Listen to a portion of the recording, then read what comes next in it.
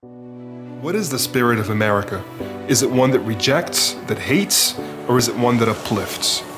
So do you think we need resistance in today's political climate? Absolutely, absolutely. That's what makes America America. I go through a lot of discrimination when it's on the bus, on the street. The crew really wanted us to get off the plane. That's the bottom line of it. The last thing we want is for these kind of policies and this kind of culture to be normalized.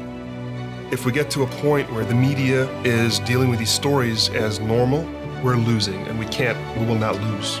We are still standing! We must protect each other. No more watching. If you want change, make it. This is what makes America great.